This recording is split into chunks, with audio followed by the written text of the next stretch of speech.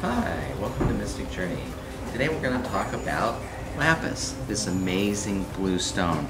The lapis comes from Afghanistan and comes in different sizes and different shapes. It's a rough stone, and then it's polished and formed by hand in Afghanistan and then brought over here. This is a fabulous stone for stimulating your higher mind. So it's good for learning, it's good for increasing your intellect. It's also good for creativity and enhancing psychic abilities, which is also higher mind functions. So it's a wonderful thing to with a small piece to carry, in your pocket or your purse. Just have on you to keep your mind active and bring it up.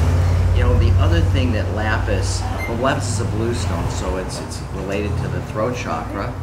And also, what I love about lapis is that it's really super good for communicating. So that helps you, in talking with other people and even communicating with yourself and getting into your inner truth and what's really there. And it again ties into your intuitive psychic abilities. So it's a beautiful stone. There's really nothing like it in terms of the color, the blue, the deep blues of this. It's great. Keep it around you. Have a great day. See you again soon. Bye.